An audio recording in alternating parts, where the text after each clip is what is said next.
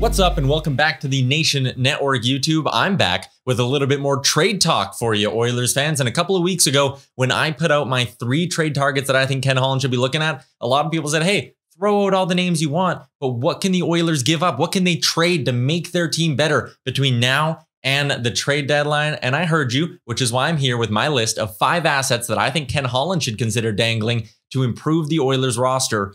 Right now, we're going to do this thing in reverse order, and we're going to start with number 5, late round draft picks. Not exactly the sexiest of options here on the list, but the Oilers do have their 5th, 6th, and 7th rounders in this year's draft. They don't have their 2nd rounder, as it's probably going to be held up in the Duncan Keith deal. And they don't have a 3rd rounder. It was traded away. The 4th rounder traded away as well. But they do have some late round picks. They also have all their draft picks in 2023 and all their draft picks in 2024. But those late round picks could come in handy if Ken Holland is maybe trying to offload some cap space and get someone to take half of Mikko Koskinen's contract or something like that. So those late round draft picks, not the sexiest of options, but they could come in handy for Ken Holland if he's looking to make some fringe additions or offload cap space. Number 4, I have the B-level forward prospects sitting in their organization list. And I'm not moving Dylan Holloway, and I'm probably not moving Xavier Bourgault either. These guys are probably close to being able to help you at the NHL level. And as we've seen this year with Evan Bouchard, it's really important to have players who can come in on their entry-level deals and help out. But at the same time, I do think Ken Holland should be willing to mortgage a little bit of the future here. And that's why, I mean, you can look at the list. Matvei Petrov, Raphael Lavoie, who's down in Bakersfield right now,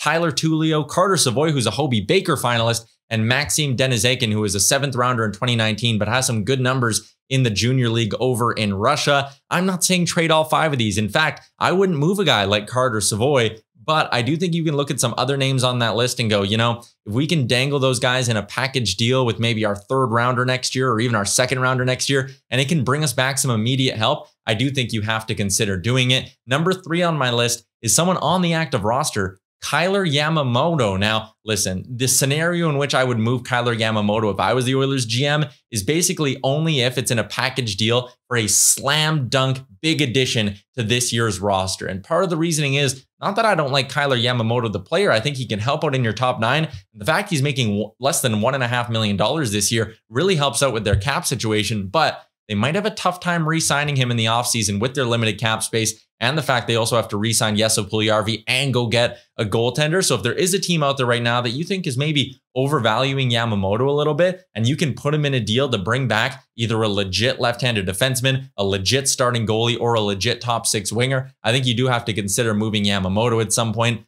Number 2 is Dmitry Samorukov, the left-handed defenseman. Came up, played 1 game for the Oilers this season, and he didn't look that good, but he's still a pretty well-regarded prospect. And listen, I know you could move Philip Broberg. He is the more valuable of the 2, but I like Broberg's chances of coming up and contributing next year at the NHL level. I'm maybe not as high on Dmitry Samorukov, and I do think he has some value. He's been in trade offers before with the Edmonton Oilers, and I think he's a piece you could certainly dangle at the deadline for some immediate help. And number 1 on my list, it's the next 2 first-round picks. It's an easy one. It doesn't take anything away from your current roster. It doesn't take anything out of your prospect pool. And as I laid out with guys like Broberg and Bourgault and Holloway, and even young guys on the current roster like Evan Bouchard and Jesse Puljujarvi, the Oilers actually have a fair amount of future help coming up through their organization. They need some more help right now making this year's team a contender. And that's why I think Ken Holland should not only have this year's 1st rounder on the table, but I think he should have next year's 1st rounder